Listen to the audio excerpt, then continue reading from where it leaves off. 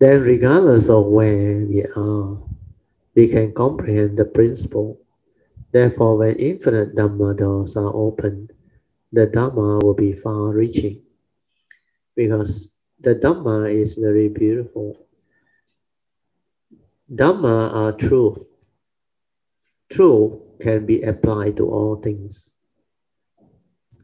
That's the reason why Dhamma is very wonderful and incredible. Where is the truth? It explains the way things are. It is the reality.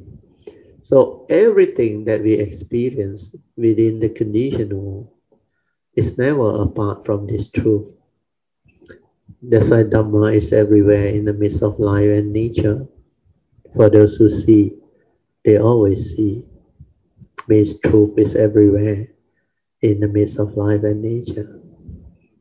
For those who have the ability to comprehend the Dhamma, they will see truth everywhere.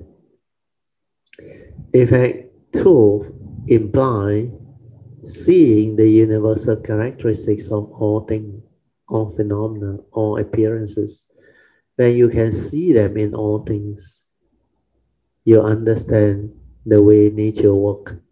You understand deeply the profound meaning of anicca, dukkha, anatta, the universal characteristics of impermanent, suffering state, non-self and empty nature. Then all of the essential Dhamma or teaching that the Buddha teach, they will unfold, they will manifest.